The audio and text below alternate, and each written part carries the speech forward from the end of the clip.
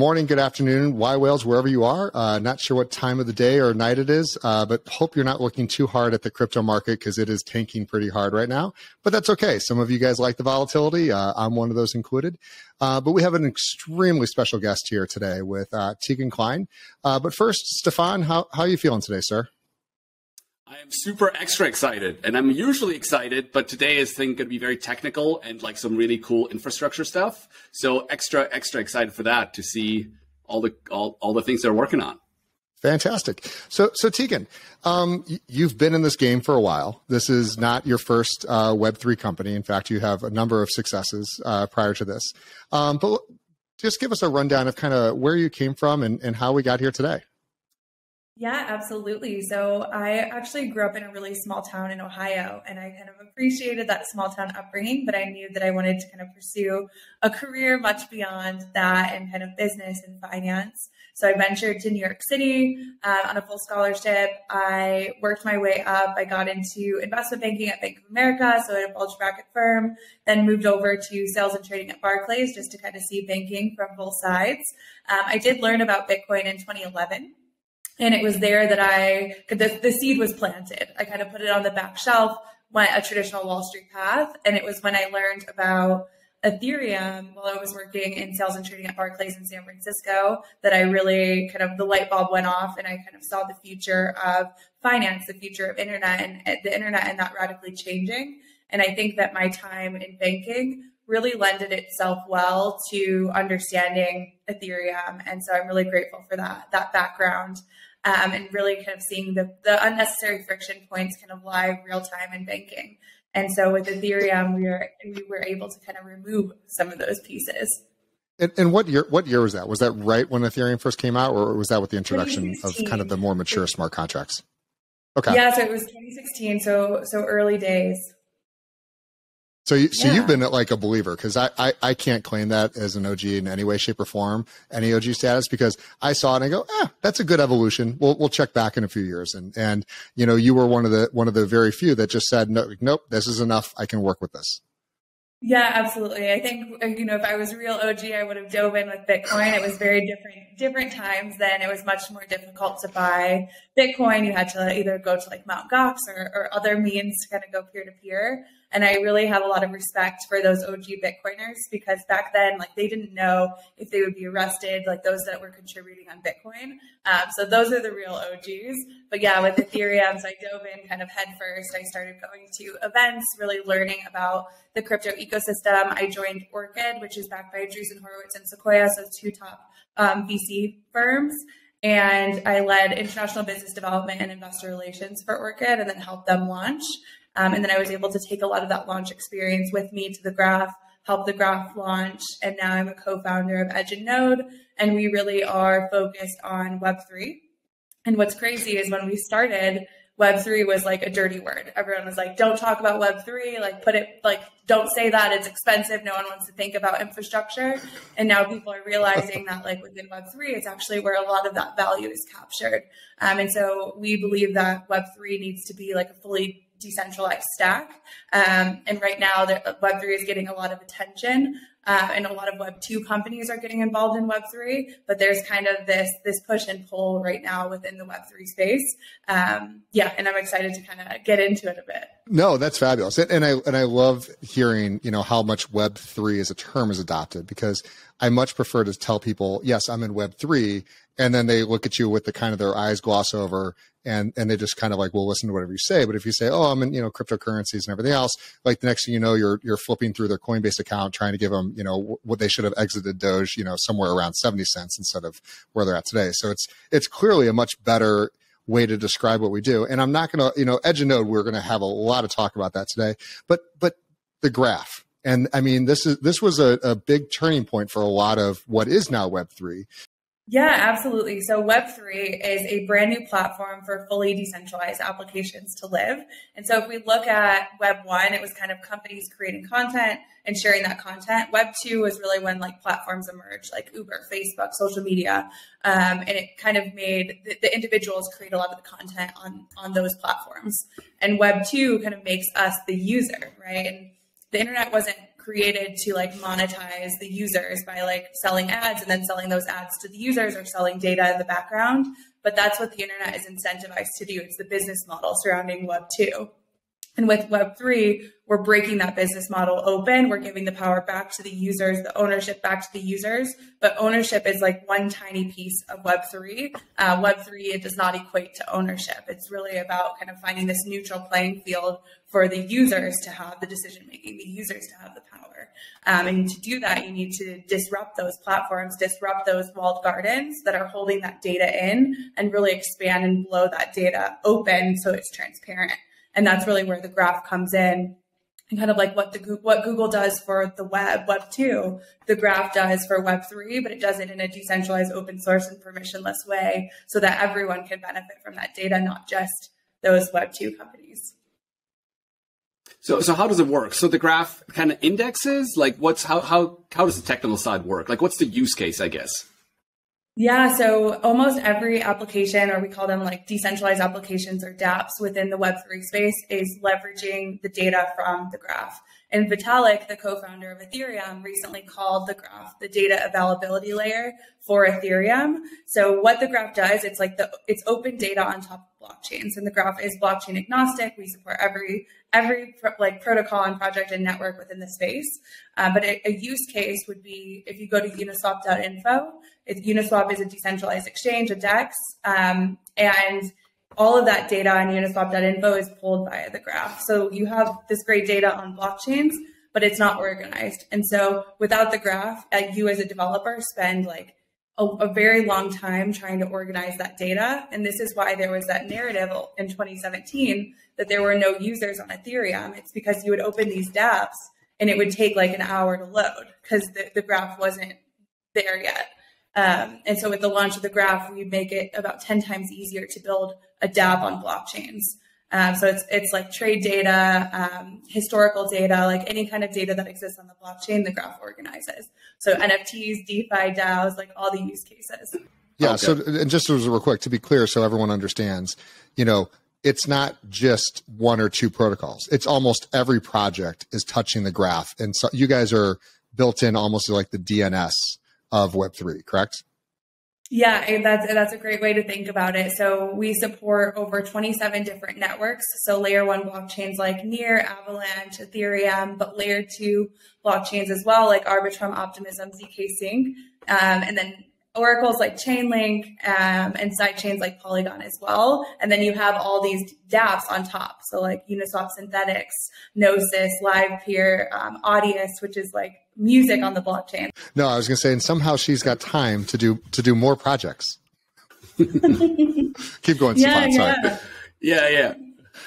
So it's kind of like an Amazon S3 type thing where you do storage on behalf of people, but you also organize the data versus just like letting you upload it. Is that fair? So the storage comes in with like IPFS and Arweave as an example. So the graph actually indexes the data within those storage spaces. But you can kind of think of the graph. I think of it kind of like a mix between Google, Apple, and then like the web. Yeah. And so we're really here to kind of decentralize everything that is centralized within Web3. And Moxie, who's the former CEO of Signal, but founder of Signal, he recently put out a post on just all of the issues with centralization within Web3. And this is what we've kind of been shouting from the rooftops since the beginning. It's like everything needs to be decentralized. And now that's becoming more and more clear with these Web2 developers kind of calling Web3 out. And that being said, I think decentralization does take time. These pieces of the stack take time to, one, build, but then two, integrate with one another so that they talk to each other. And so that's the phase that we're working on now within the Web3 space, is really making sure like the graph talks to IPFS, talks to Arweave, talks to all of these different layers of the stack. So when you're, I mean, you're so like, and I hate to use the word centralized, but I mean, you truly have created, the APIs, and it has to be like true decentralization. It's going to take a lot more time than people understand, because, the APIs that you guys have built and the protocols that you guys have kind of helped to mature, like, you've brought forward Web3 by years, if not decades, by doing, the projects that you have. But, there's always the criticism. There's always the people that don't quite understand. But how political do you get kind of from the graph and maybe edge node level when people are saying, hey, we're thinking about doing this? Are they consulting with you because you guys are not, you're not the gatekeeper by means, but clearly you're the ones that will help process that data faster?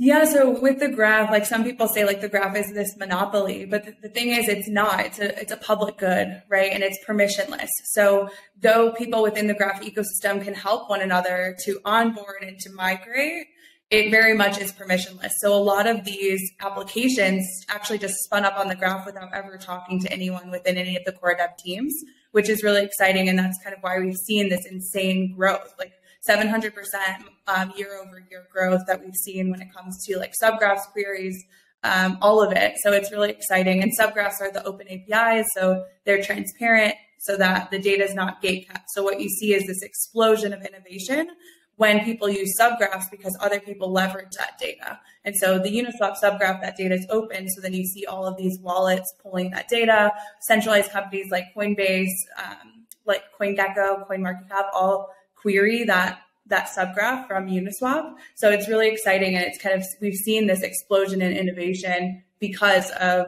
the data being open via the graph. As long as we're Tegan's entertaining us here talking about the graph, which is not why you're here today. But when you talk about the APIs and everything that you're building, you're bridging Web 2 and you're also bridging Web 3. And so it's not a Web 2.5 thing. It's you have to do a lot of work on the Web 2 side to be able to talk to Web 3 because they're in two entirely different networks.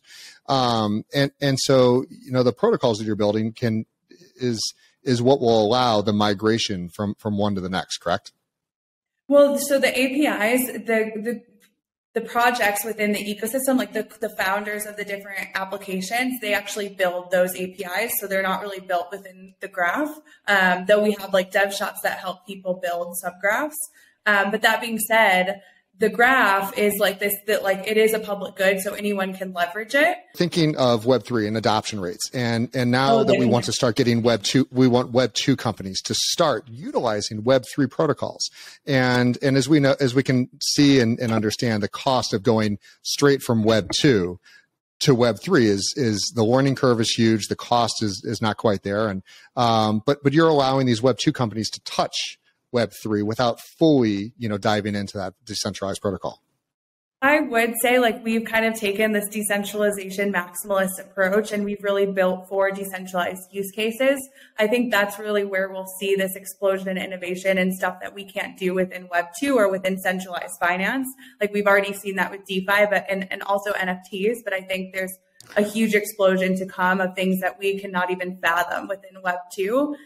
So though Web 2 companies and centralized companies do leverage those subgraphs, I think that what we'll see is more founders kind of emerging within the space, kind of like what we've seen already, and building decentralized from day one, building on decentralized protocols.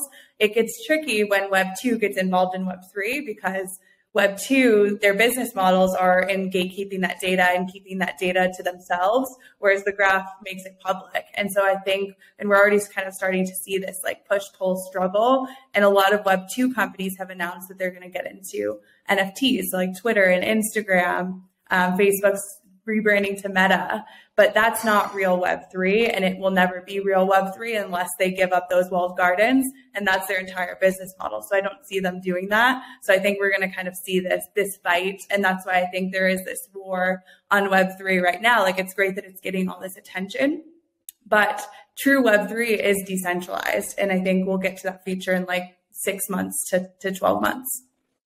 6 to 12 months. Wow. That's the most aggressive timeline that I've heard. So let me ask this question this way. And I ask almost everyone in terms of Web 1, in that 92 to kind of 99, era. And I ask everyone and I get different answers. Where do you feel we are in terms of, adoption?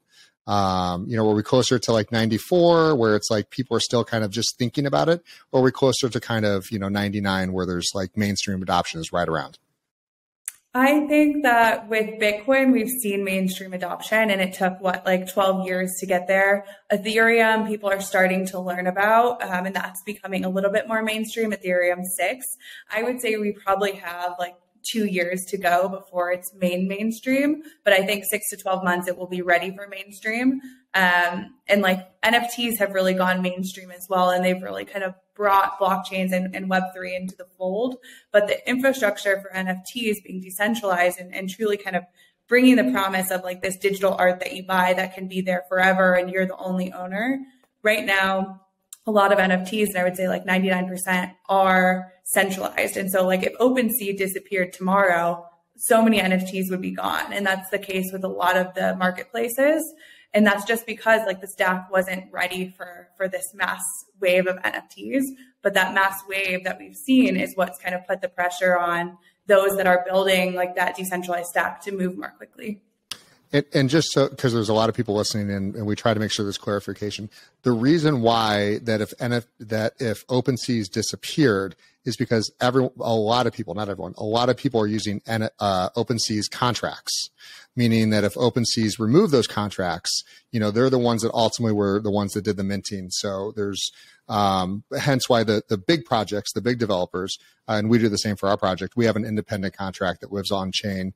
And if the OpenSea's disappeared, our tokens would live forever.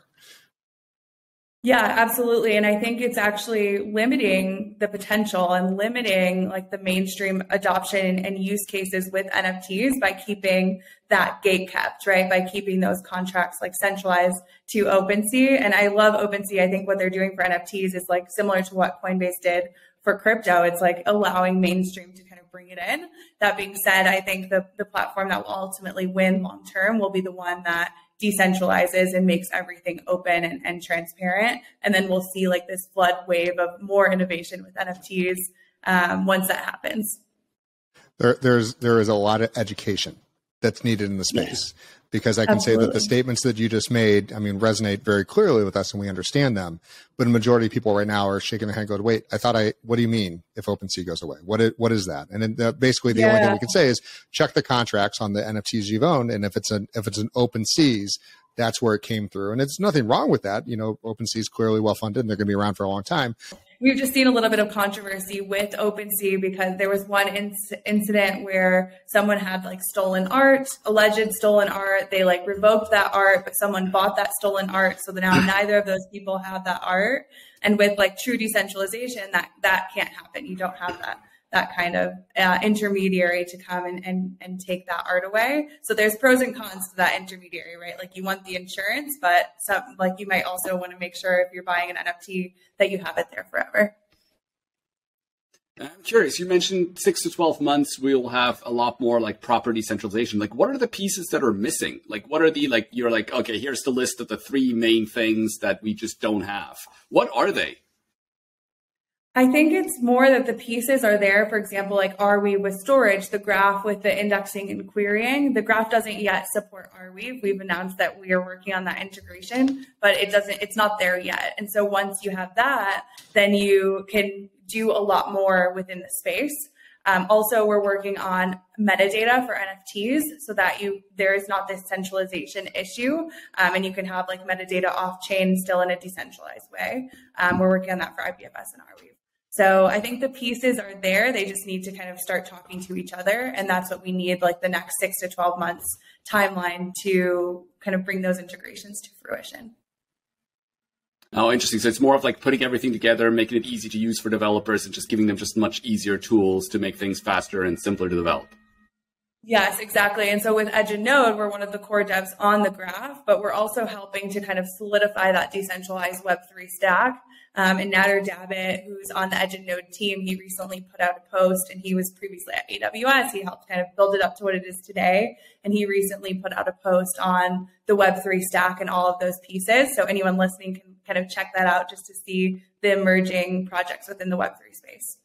But before we dive into it, start with the problems, because you've done a really good job identifying the hidden, misses, or just kind of the misconnections of what Web3 still needs from an infrastructure standpoint.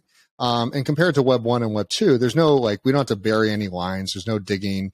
There's very little picks and shovels unless we're talking about, mining and validators. But what was that first, like, this is a problem that needs to be solved for people to be able to understand how to use Web 3? Yeah, it's a great question. So I think it really started with Ethereum, and Ethereum kind of coming in and exploding like crypto beyond just money into like every use case and every asset class. And with Ethereum, one of the benefits is that it's open source, decentralized, permissionless, and trustless. So it doesn't make sense to put a bunch of centralized, like closed source stuff on top of blockchains. That's kind of bringing that Web 2 stuff into Web 3. And that's not what we're here to do. We're here to really like make an impact and make sure that users are no longer the product, that users kind of have that power back in their control and that decision-making back in their control. And so it started with that. And with the graph, when Yaniv, Brandon, and Giannis, they came to actually build an application on Ethereum back in 2017, and they noticed that this very core piece of the stack was missing. They're developers. They come from Salesforce, MuleSoft, Microsoft, and so they've really had a lot of experience with dev tools. And so they're like, okay, well, we'll just build it because the space desperately needs this piece of the stack. And so that's when kind of the graph was born. And we built with decentralization in mind, those core values of Ethereum in mind from day one. And so there have been a lot of founders in the space that have done similar. I would say Sam, the co-founder of Arweave, which is that storage layer where it's stored permanently forever, has very similar values to Ethereum and also Bitcoin. And so it's kind of like all of those founders that have built through many bear markets, 4+ years. Now all of this work that they've done for so long is kind of coming to fruition. I was talking to a big VC yesterday, and just asked him how he's doing. He goes, "Oh my God, it's so busy. Everything's so crazy. I don't, he's like, I just hope for a mini bear market so we can get a few things done and slow down the chaos, because the space is going so fast and it needs time to mature." And when we're talking, and I'd love to hear kind of your concept on this, on the speed at which this space is moving. The old saying is, for every day in the stock market, it's 4.5 days in crypto. Do you guys feel that when you're, as many projects as you've been involved in, do you constantly feel like every day when you wake up, I didn't do enough yesterday?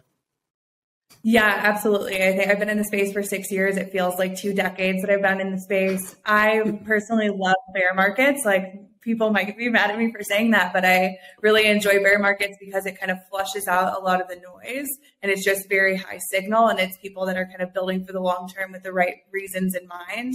I think that 99% of what exists within NFTs and crypto right now is probably not going to be around in 5-10 years. But that 1% is really going to change the world. And so I think during bear markets, it's oftentimes like that 1% that's building and focusing. And so, the speed is nice, but it also can be difficult and challenging. And right now it feels like there's a ton of money that's coming into the space, piling into the space, which is like inflating a lot of valuations kind of pre-token launch. And we'll see if it kind of remains. Yeah, I'd love to learn more about like what that component is. Like, can you give us the overview there?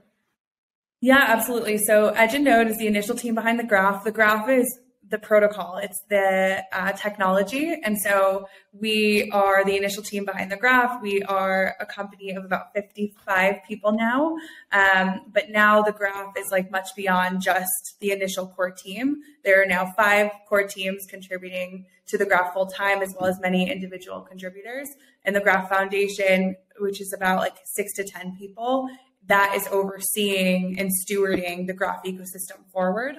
But with Edge and Node, we focus on the graph. We're core contributors, but we're also solidifying that Web3 stack and making sure that we move towards this very vibrant, decentralized future. And then Edge and Node is working on a few different like special projects that will live on top of the graph that we'll announce. Where do you find the time to continue to, you've got projects that are up and running. And these are incredibly complex, very in-depth, and you've got a team of 50 people in and around Web3 blockchain. everyone is crying about finding talent, and you clearly are succeeding with attracting talent and then growing and launching more projects. Are they coming to you, or you're just you guys are that well known now that you're attracting them? Yeah, the exodus from Web 2 to Web 3 is on. We've hired people from Google, AWS, Airbnb, Cloudflare, the list goes on and on. So we're seeing a lot of people from these Web 2 companies really get excited about Web 3. I think Google now has like a weekly meeting on how they can keep talent from leaving to Web 3. So it's really exciting to see. I think most people are really intrigued by Web 3. I personally think like this is the biggest opportunity that we'll see in our entire lifetimes. Like this is like being on Wall Street, like early days of Wall Street. It's like being at the beginning of the tech boom. We're about to see like this turning point. And Web3, I think, will change how everyone interacts on the internet. And so I think a lot of like the top minds within centralized finance and Web 2 are seeing that and joining the space. But we definitely have a lot of open roles that we're hiring for still. There is a ton of talent. And with our company, with Edge and Node, we really are like mission and vision first above anything else. So that adds kind of an extra layer when it comes to recruiting, because everyone needs to really believe in this vision and this mission first and foremost. You're so privileged because you're most likely dealing with all the VCs and investors that already understand Web3. Whereas, we deal with the people that are like, so tell me again about this blockchain thing. And so, as you're kind of sitting there again, you're refining, anyone to do the graph, thinking about that today, it's a huge undertaking, and you're now refining what the graph, and we didn't talk about Everest and some of your other projects that you've had, but I mean, you're sitting at the central point, not centralized, but the central point of helping really to grow this boundary and go forward.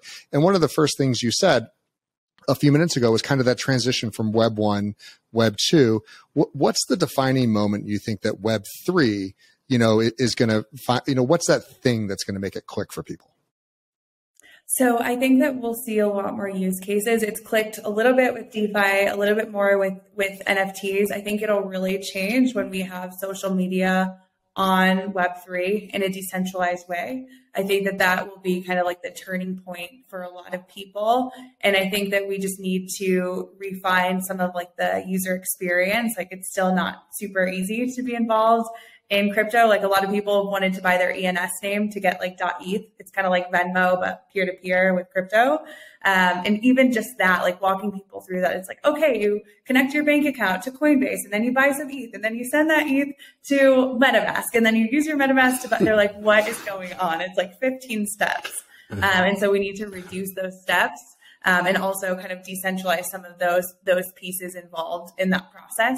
ENS, I think, will be like a core piece of Web3, just like domains and names. And one piece of alpha that not a lot of people know is you can actually get emojis on ENS and send money directly to an emoji as opposed to just like Tegan.eth as an example.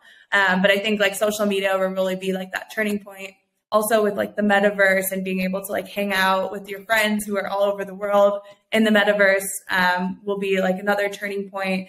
And then I think we'll be able to use a lot of the metaverse for like science and medical, where we can model things in this metaverse world before we try it out in real life. So I think it'll really change almost every aspect. Like doctors are like, is this going to impact my life? Like, yes, it will, for that reason, as an example. So.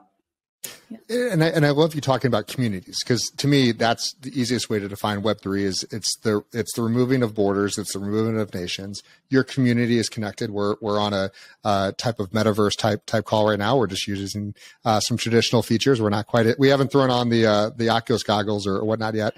But do we trust Web 2 social media companies to help us usher in true decentralized Web3 protocols?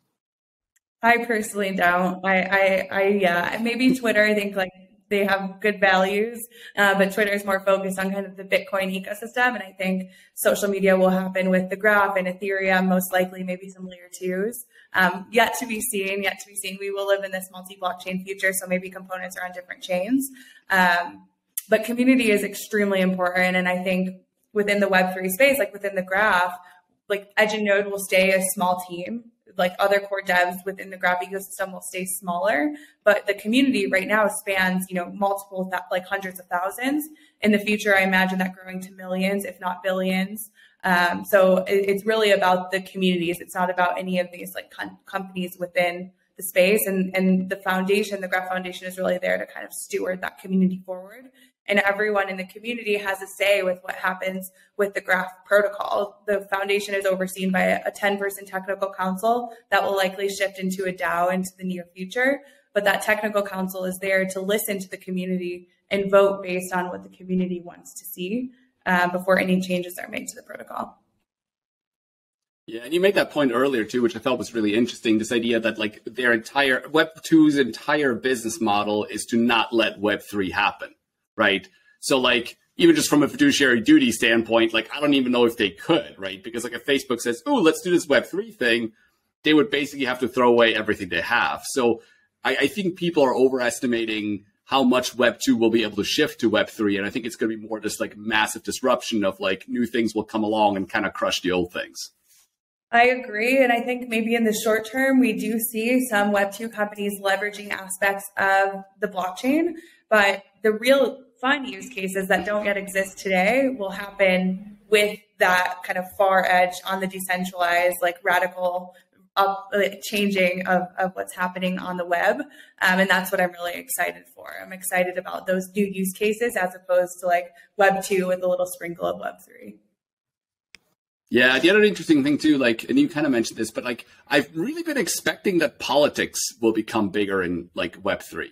Like, it feels like with all these communities and all the, at least attempts at democracy we have, I've just been kind of surprised there hasn't been like, I don't know, a political party, like something to that extent. I'm not sure how excited I am for that to happen, but it's kind of interesting how that's going to end up developing.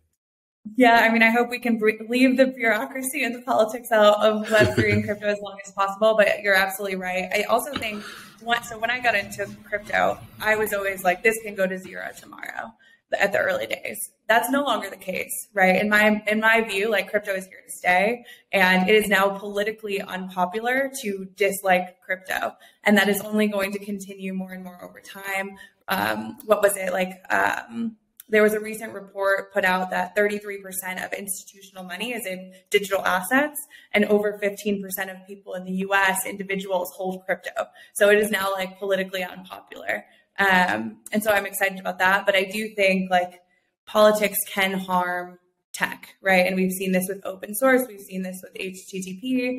And so I hope that when policymakers come into the space to make policy for Web3, that they're talking to the founders of these decentralized protocols and not just going to top VCs that are very invested in Web2 or top Web2 companies that claim to be Web3. I do see that as a bit of a risk. But even if that happens, I think like because of decentralization, because of open source, you can kind of still come out the other end of that. Blockchain native politics. Like, not like the old school politicians getting involved in blockchain, more of like the emergence of like in your DAO, right? Like, do you suddenly have parties, right? Do you suddenly have people representing other people? So I think which by the way, I think we haven't done a great job at like electing representatives, because it feels like to me that that's a more effective way of doing things than just straight up like votes. But so I don't know, that's one of the things I'm really excited to see, especially it sounds like you guys, yeah. Yeah, absolutely. I think that we have kind of seen that with DAOs a little bit, where you can like delegate your votes to someone more knowledgeable. But you're right, we might see more of that kind of rise up. And I also know within like the Ethereum Foundation, there used to be like the cast of characters. There was like Carl, who's now working on optimism, obviously Vitalik, but there was also like Gavin Wood and Vlad was like a proponent of Casper. And so you kind of do have it a little bit, right? You have like these individuals that rise up to the top of these ecosystems naturally, and then their voices are heard a little bit more loudly than others. You know, looking at, and I want to very quickly move away from the politics, but before we do, it's probably a wise move. Before we do, in the most PC way possible, what country or region do you see that is actually adopting Web3 and blockchain technologies correctly? Yeah, I mean, I think it is more global right now. I think crypto and Web3 is really borderless. That being said, I do think there are regions that can benefit more from Web3 and crypto in general. I think those that have experienced like a high amount of inflation have really they see the use case of Bitcoin. They see the use case of Ethereum for that reason alone, just like a store of value. Like, I want my money to be able to buy me something in the future. So I'm going to store it in Bitcoin and Ethereum. And even over like the fiat dollar, like the US dollar, like it's been depreciating year over year since we came off the gold standard. And Bitcoin, on the other hand, has very much gone the opposite way.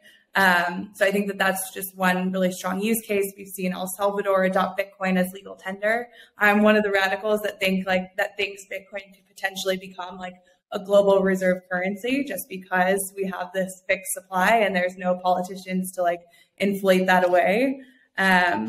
So yeah, I think that, the countries that have actually experienced hardship are in a better position to adopt Web3 and crypto. And that's really exciting, right? It's like everyone who was left out of the previous financial system or the previous tech boom has now an advantage over those people that are at like the top 1%, which is exciting to me. Well, and I think, and I really want to point out, and I'm sure you're familiar with like YGG games and play to earn, which is, being dubbed a little bit in some of these third world countries as play to live.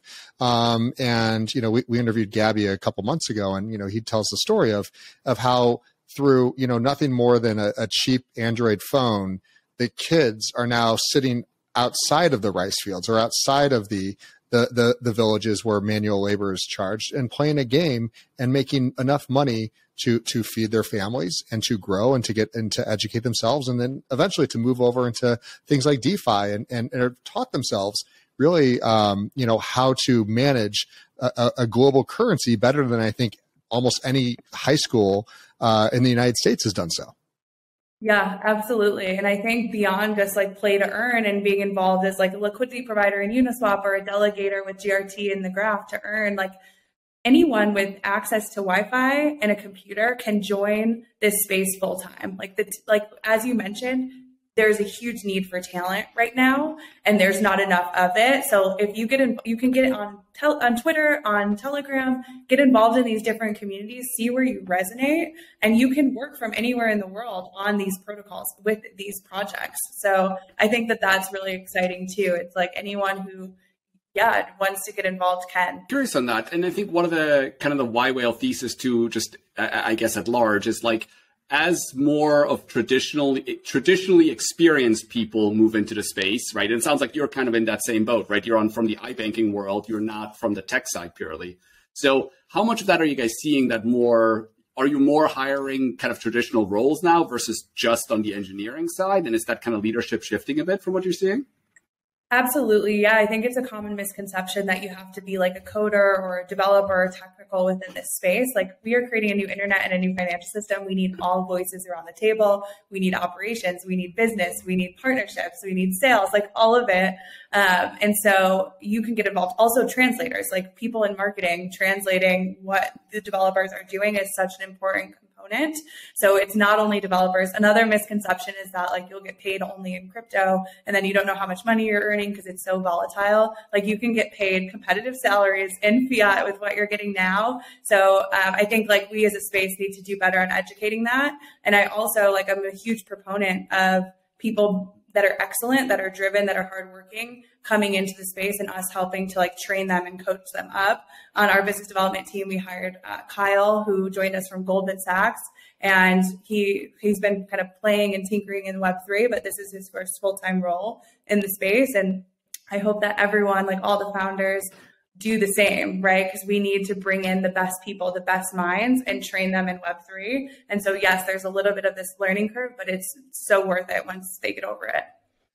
The learning curve is so hard to talk about, and I'd love to hear your feedback, because so we at yWhales, we are 30,000 plus CEOs, owners, entrepreneurs from around the world. So we're entirely global, and each week we onboard between 20 and 50 new members into our platform. And I would say that 75% of them have this I want to understand what's going on here in Web3. And the first statement that we make to them is just relax. Just everyone, you need to chill out because you see so much FOMO. You see so much, rushing in and diving in, and that's where the mistakes are made, and they get really quickly disenfranchised because it's a whole different language. We understand, how to use a computer. This is a different deal. How do you, when you're grabbing a hold of these rock stars that don't have Web3 exposure, like what's that first conversation like, or how do you get them up to speed where they can at least understand the terminology that we're speaking? Yeah, I think that within the crypto space, there really is in Web3, there really is this culture around attending events and talking to people. A lot of like the tokens and projects that like market on TikTok and YouTube generally don't have a community behind them or like a lot of developers or usage. So I think like step one is like going to events, talking to people, listening to podcasts, like listening to the real builders in the space, and then kind of just educating yourself, reading the white paper, like Bitcoin and Ethereum, I think are crucial white papers to read. But that being said, like one other thing that the Graph Foundation invented was the concept of like core dev grants. And reporters like to call this decentralized M&A or decentralized acqui-hire. And so what we've seen is projects that were building in a centralized way, that were competitive to the graph, give up their centralized product and join the graph in that mission and vision full time because they received this grant. And a portion of that was in like locked GRT over many years to come. And so now they're able to focus on like the mission and the vision as opposed to like making their stakeholders of those that centralized product like more wealthy. Now they actually like get to find purpose and meaning by joining the graph. But we've also seen top Web2 companies, and this is how Web2 I think can kind of get involved in Web3 as well. We've seen a top GraphQL company in Web2 actually join the graph full time and receive one of these core dev grants as well. So it's just kind of, you can join a company or you can kind of spin your own company into protocols. And I think that's really exciting. So now there's like 6 CEOs across the graph ecosystem, all at their own autonomous companies focused on the graph.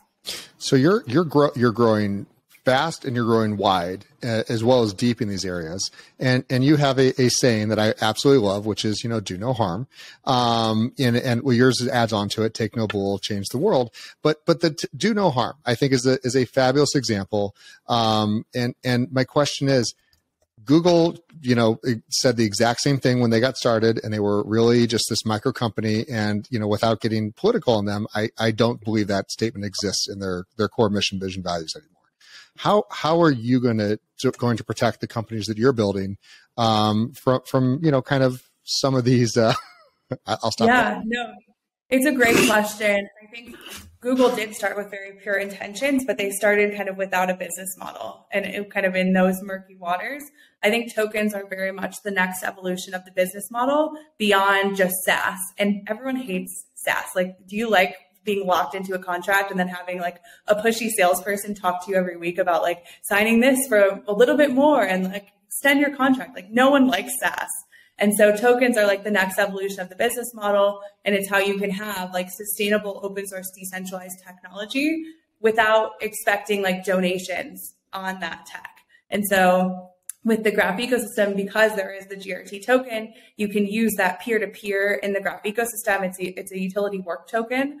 So everyone kind of earns peer-to-peer and you're compensated commensurate to the value that you bring to the graph ecosystem. And I will say this is very much unlike investment banking, where you start as an analyst, you work 100 hours a week, you're paid the least, you have to climb up the corporate ladder, it's super bureaucratic, super political, and then you get to the top of the corporate ladder, you work less, and you're compensated much more. Like, is that the way life should work? No, it's not, in my opinion. And so I think with crypto, like this play to earn with YGG, with being an LP in Uniswap, with delegating in the graph, like you can get away from that and you can earn commensurate to the value that you bring, maybe for the first time ever. And so I think that that's super powerful.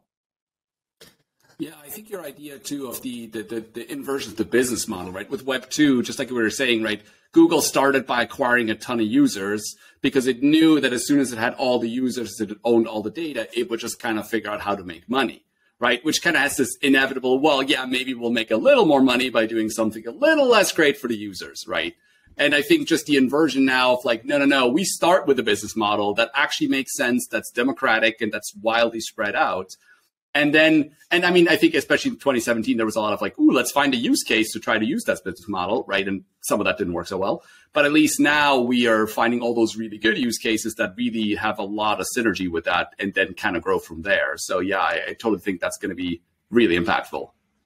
Absolutely. And I think another thing with Google is like advertisements became such a huge revenue generator, and they encourage like tinkering and labs, but they didn't pay attention to any of those projects because they didn't compare to like that massive amount they make with ads.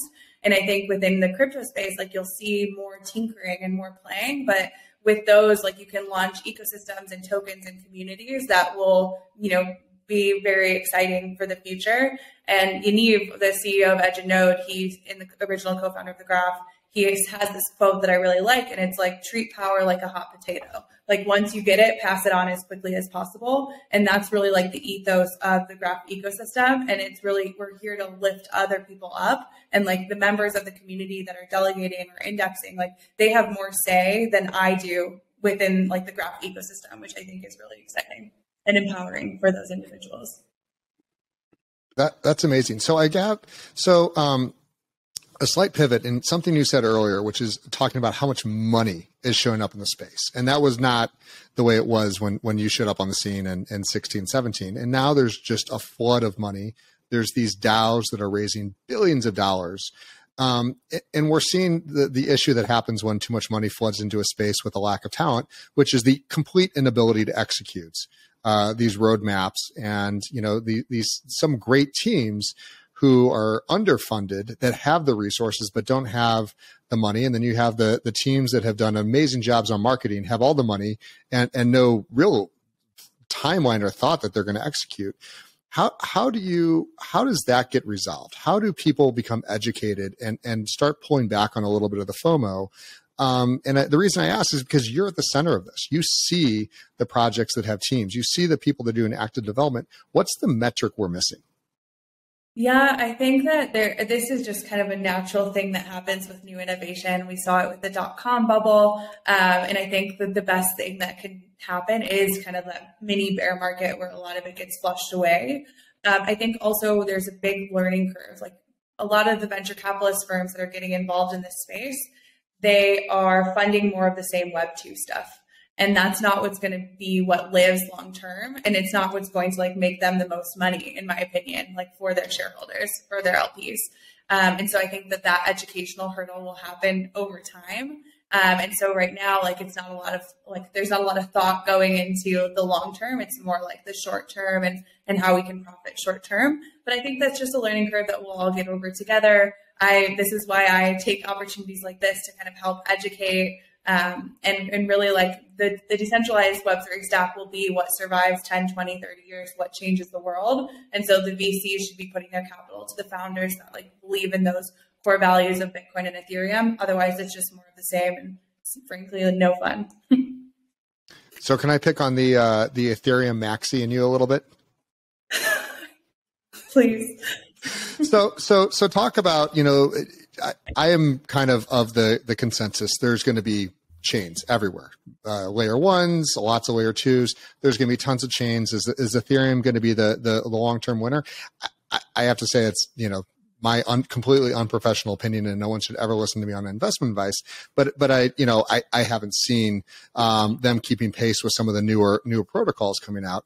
How do you're obviously see things very differently than I do, and you're very excited about Ethereum and Bitcoin. So talk a little bit about that. Yeah, I'm embarrassed my ETH maxi is showing a little bit, but I do believe that we're going to live in this multi-chain future. I think different chains will have different use cases. That being said, I think that Ethereum, like a lot of these L1s, like there's a lot of money behind them. There's a ton of marketing. When you look at the data, still like 66% of activity and queries and development is happening on Ethereum. Like when you look at the graph data, right, with those 27 different networks, 67% is on Ethereum, which is still a massive amount. But if you look at like the headlines and the media and the marketing, it's like all these other chains are going to overtake Ethereum. I think it's a smart way to position yourself. Like if you're another L2, like go after like the big other an L1. Another thing that we're seeing is layer 2 blockchains on Ethereum. And this is how you can get the security of Ethereum. And Ethereum, I will argue to the death that it is the most secure. But it's L2s, you can get the security of Ethereum without the high gas costs. And so I'm excited to see more development happening. Arbitrum has seen a ton of development, Optimism, ZK Sync, and Starkware hopefully soon. So I'm really excited about the layer 2s on Ethereum. I think that will really help. And then I'm also excited to see the different chains talk to one another and composability across the chains. But what's exciting is that Bitcoin is the largest proof of work chain. Ethereum, as it moves to proof of stake, will be the largest proof of stake chain, most likely. And so I think that that positions Ethereum really, really well in the space. But I agree. Like, I think Solana can bring centralized finance into the blockchain space. And I think that that's really exciting. Do I think that Solana will overtake Ethereum? I don't personally, but yet to be determined. But no, I agree with you. Ethereum's kind of, planted a very good flag at a very good time. So your view would be more like okay, I think one of the challenges that they're obviously having is getting stuff delivered, right? Which, by the way, is completely understandable. They're so huge. There's so much money riding on it, et cetera. But so your view would kind of be the ETH base chain development being slow isn't all that relevant anymore because the L2s are just going to do all that. And so ETH just becomes a pure security provider effectively. And then the L2s kind of do all the stuff that the alt L1s provide. And you still think that the burning, et cetera, is going to make ETH worth a lot more in the long run. I'm talking more around development. You could look at market cap too. I think they kind of tend to go hand in hand. This being said, the graph is neutral technology. The graph is here to support every layer 1, layer 2 sidechain. But I am very excited about layer 2s on Ethereum. And those really picking up a bit more steam than what we've seen so far. And what's interesting is that Ethereum with these layer 2s has kind of backed into this Polkadot parachain model. And the question I ask is why would you build on Polkadot if you can get the security of Ethereum without the gas cost on a layer 2? So again, yet to be seen, but we have seen a lot of marketing and excitement and money, frankly, around these other chains. So Tegan, first off, that was a fabulous first section there and amazing. And we need to start off by congratulating you for 30 under 30 by Forbes. So not only are you being recognized in the Web3 crypto world, which most people don't like to admit is real, but Forbes, the largest financial, reporting institution in the world, is recognizing your influence into this ecosystem. So congrats on that first and foremost. What was that like? Thank you so much. Yeah, I appreciate it. I was nominated, had a really great conversation with those at Forbes and ultimately made the list. I made it under finance, which is interesting. I'm excited to see them maybe create a Web3 or crypto category, but we're getting closer, I think. Yeah, I think that'll be interesting to hear, over the next couple of years that, the finance people are not going to want to associate with you anymore. But you when you're now with your education and everything you've been in the banking world and where you're at today, there was that moment in that kind of Web 1, Web 2 area where Napster was becoming really prevalent. Tower Records and all the record stores were just no, this is a fad. It's never going to happen. It's not going to be there. And they completely ignored any type of digital adoption. And we saw, Blockbuster do the same thing with Netflix and whatnot. Do you think the banks are going to actually figure this out, that they should hurry up and adopt before they're left behind? Yeah, I mean, absolutely. I think they already are starting to kind of accept it a bit by offering different products and with different ETFs. And I know Grayscale has been a great way to get access to this space from a more traditional capacity. I think that we'll see much more around that, though. The regulatory space kind of has to catch up with the crypto space before a lot of those large players can get involved. But the banks can lobby for crypto. I don't know if they're going to be doing that anytime soon. But I'm excited. I think that the wise ones have already started to get involved and think about this, and that long tail will kind of join in as well. To the banks, is it almost too late for them? And I say that because I've got a 14-year-old, and I see these 14-year-olds, they're all on, and I hate to tell you this, they're all on Solana. That's where they get their NFTs. That's where they're playing with tokens and they're betting, on video games. They're betting on sports and they're using, very low gas chains to move money back and forth. And I know, again, obviously my son's probably a little bit more blockchain adept than most of them, but I hear his friends come over and they're talking about, yeah, I'm saving for college. And they're not talking about how many dollars they have. They're not talking about, when they want to buy a car, what summer job they're going to get. They're talking about liquidity pools that they're in. And if they can continue to get these APYs, in 2 years, they'll be able to buy a car. Are they almost, again, and none of this has been taught by the schools. This is what they're learning online. Do we think that the banks can still grab a hold of this next generation, or are they going to be lost? I think that it's leaning more towards like this decentralized finance space. I think that the banks have really like extracted a ton of value from people and they've lost a lot of trust. And now we have an alternative solution. So the competition is there and they need to compete. And I would almost recommend, like, instead of fighting it, like create a new entity or create a separate entity that you can actually start to get involved and participate in DeFi, because we need the knowledge of the bankers. Like, so the bankers that I worked with are some of the smartest people that I know. We need that knowledge in the DeFi space. And we've already seen a ton of bankers like jump ship and create their own DeFi protocols. But I think it would be cool if the top bankers of the world create their own projects, maybe side projects or like additional. I don't know if you would create like a DAO or a company. So in your professional opinion, having come from the banking world, banks need to at least be educating their employees on what it is and what it isn't. Absolutely. There are so many people that need educated, right? Like, there's a lot of wealth out there and they have no access to crypto. They think crypto is a scam, that is only used to buy drugs, that Bitcoin's bad for the environment, like yada, yada, yada. Blockchain's not crypto, like all this ridiculous stuff. Those are narratives that exist within a lot of people in the world. And so banks they have access to those people. Those are their clients. Like, they can educate them and help them get involved instead of fighting this. But also, like, the opportunity cost is really high. And so if you're at a bank, if you're still in banking, like, I recommend getting involved in the crypto space, getting involved in DeFi, like, come build, tinker. Like, you don't have to maybe join full time, but at least educate yourself on the side. What would be a good first step for someone who's listening, who's a banker? And we have dozens and dozens of them in our listening. In fact, some of them own the banks and are truly now trying to understand how to get into crypto. What would be that first step? I would say start playing with these different DeFi protocols. So, like, take some money from Coinbase, put money into Coinbase, buy Ethereum, put that into Uniswap, be like a liquidity provider there. It's like how you have automatic market making. Like, it's very exciting. And so, like, start tinkering, start playing around. And I think as you start to get more familiar with the tech, you'll probably have like a ton of ideas of things that you want to start.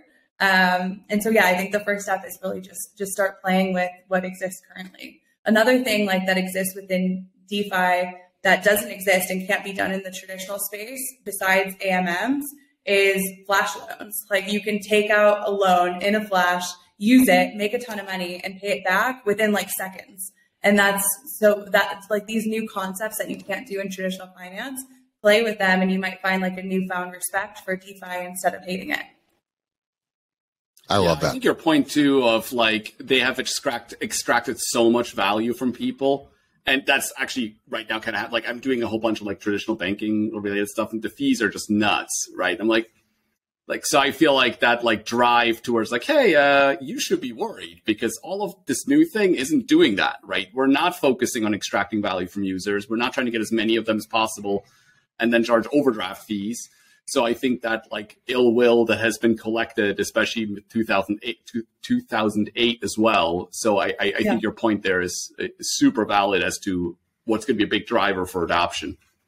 Yeah. And I think like, I mean, not to get into like the dark side of finance, but it used to be that the banks needed to get deposits, get money to be able to loan that money out or play with that money. During COVID, the reserve ratio was abolished. So you no longer need, as a bank, to have any money. You can just lend it out, play with it. Like banks can like create money into existence. And most people don't know this, right? Like you put into your spreadsheet that you're going to loan out $500 million. You loan that out, you collect interest. And what happens if they don't pay it back? There's no consequences to the bank. The bank just gets the stuff. And I think this is why we have like empty shopping malls. Like you drive across America, like there's so many abandoned buildings. And I think like this is one of the reasons why, and I think it's probably only going to perpetuate now that the reserve requirements have been abolished. But anyway. Do you feel DeFi and overall Web3, do you feel like it is on its way to accomplishing, equality, which is a really, I know, hard word to use? I am very optimistic about that future. I think that a lot of people have been left out of the financial system because of like the circumstances they were born into. Like you have a bad credit score because you couldn't repay a loan, or you got a credit card and like couldn't pay your credit card back. And now this interest rate is so high and like you're maxing out your cards, you have no money, you're trying to make payments, but all you're touching is the interest. Like that's a reality for so many people in America. And I think like with crypto, it's a fresh start, right? Like you don't need a credit score. You can just get involved and like your reputation of how like you loan something, you pay it back, you loan something, like you don't have to like prove your credit score. So you get this like fresh start. And I think that is already creating a ton of opportunity for people globally. And I think that that'll only continue. I love it. So let's talk, let's have some fun with Web3. You're ingrained in the space. You're all over the internet. You're Web 1.2 and Web 3. What's got you excited? What's the things that you're seeing that's either out now or coming soon that you're just like, this is a game changer? Yeah, absolutely. Obviously, the graph is like this core component. So very excited about the graph. But beyond that, I would say Arweave at the storage layer, I think will be like a huge unlock piece for a lot of protocols. I know Solana works a lot with storing NFTs on Arweave. So that at the storage layer, I'm really excited about Connext, which hasn't launched yet. So Arweave is live, but Connext, they haven't launched yet. They are connecting, it's bridges between layer twos. So like bridges between Optimism, Arbitrum, ZK Sync, Starkware, which is really exciting just so that those layer twos on top of Ethereum can speak to one another. I'm also really excited about Celestia, which is also not live yet. They're solving the data availability layer. So I almost think of it like this layer 0. So what happens is like you have this data on the blockchain, you can't prove that data is what it is. Celestia solves for that. You can think of it kind of like a hash of what's on the blockchain, like proving that it's there and it hasn't changed. And I'm also really excited about Ceramic at the kind of identity layers through Box Labs. So there's a ton of exciting protocols that are like yet to be launched, which is exciting. That have been like I've been building during the bear market with the founders of these projects and protocols, and so I'm excited to kind of see them come to fruition. But yes, a bit of an alpha drop there. No, that's good. So jump back to Ceramic. That's one that I've heard, but I don't understand enough yet. Yeah, so Ceramic is a decentralized open source platform, and it's how you can kind of create hosting and share data. They also have a really like nice identity protocol with through Box Labs. So I highly recommend looking into Ceramic. And you can find on edgeandnode.com, you can find the Defining the Web3 Stack blog post by Nader Dabit. And a bunch of different protocols are listed there, layer 1s, layer 2s, sidechains, like really defining what that decentralized Web3 stack looks like today. So yeah, I recommend checking it out. Love it. Who's gonna win the social game in Web3? Clearly, you brought up, and we don't have to talk about the Web2 companies, but Web3 would solve the freedom of speech issues. It would solve the kind of being pulled off the internet type things. Who's right now winning that game? Yeah, I think it's a lot of these protocols that I just mentioned, like a combination of using like layer 1, like maybe Solana, maybe Ethereum, combined with like Arweave, Ceramic, the graph. With the graph, what we're working on is verifiable queries and verifiable indexing. And this will be a huge game changer for Web3 because any individual can verify that data like themselves at a very low cost in real time. And so it kind of solves a little bit of this like fake news piece. And so that combined with the pieces of the stack will really like be a game changer when it comes to social media.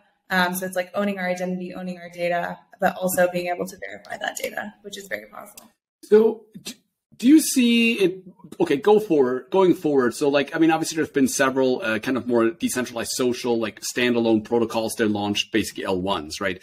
So do you see the future of dApp development shifting more towards, instead of launching an L1, you just use these infrastructure providers as such as the Graph, and you build more dApps on top of that? So it becomes much more of a, I would say, a traditional internet startup, right? Where you're saying, hey, I'm going to use whatever AWS and these other four things to build something and then launch it. And so where the decentralization becomes really more of a service you use. So you see it more moving into that direction? Yeah, and the Graph really helps with that interoperability across all of these different layer ones too, because the developers can just build subgraphs as opposed to needing to like dive deep into the code. And subgraphs use GraphQL, which is a language created by Facebook. It's used among Web 2 developers. So it's a really easy learning curve when building in Web 3. But the other thing that's really interesting is like everyone has been so focused on rights and like scaling the blockchain. And that's why we've seen so many of these layer ones pop up.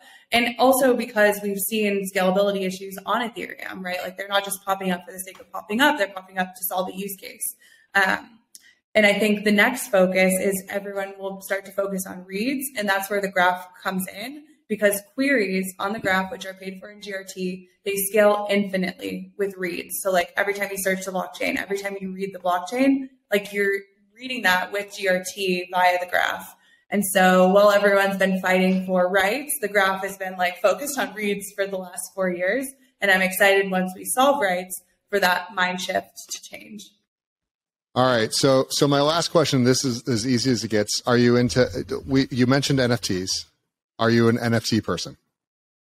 Yeah, so I love NFTs. I think that I come from a family of like artists and teachers, and I think that a lot of artists have really been left out of a lot of like the finance piece of society. Like they're not really compensated commensurate to the value they bring. I think that art dealers, like they'll buy a piece of art for like 10K and then sell it for 10 million. The artists don't get a piece of that generally. And I think NFTs are really how we solve for this. There are problems with NFTs, like when it comes to the stack, but I think those will be solved in the next like 6 to 12 months. But I am very excited about NFTs. And that being said, I think we're in like a very big bubble right now with NFTs. I hold like Mooncats, I hold CryptoPunks. So it's like the OG NFTs. I've kind of stayed away from a lot of the other ones unless I'm really like called to them. But I'm excited to see this shift, and not just with art, but like in-game collectibles, digital fashion. Like the next generation, they don't care about a painting in their house. Like they want to be able to show off all their stuff digitally, and NFTs kind of unlock that for them. So I know like the OG art collectors don't really get this movement, but I really think like the younger generation really understands like the NFT space. Well, so we're big believers in NFTs as utilities. And so our community, and I look at Web3 as being a community-based, endeavor and less of kind of the individual. And the larger and more powerful your community is, and the more, kind of breadth is the more you'll be able to do. So as thanks for coming on to our podcast and talking to our users. We have our own NFTs, and they are utility based. So we run our own contract, and these are what we refer to as our whales. So we have crystal whales, and they come in all sorts of various colors, shapes, and sizes, and these are fully ready for the metaverse. And by the way, if you can please rename this for us, because Zuckerberg stole the name from us, we would absolutely love it. But I would love to give you one of these. We have them on. We have our own individual contract, not only on Ethereum but also on Polygon. So you can absolutely praise us there. Coming soon to Solana. But you can choose whatever one you want. This is FOMO, of course, because he's gold. And you can pick any name, and I'm happy to show them to you. Amazing. Thank you so much. I love that you all are getting involved in this. And yeah, you're more adept to the NFT launching than I am.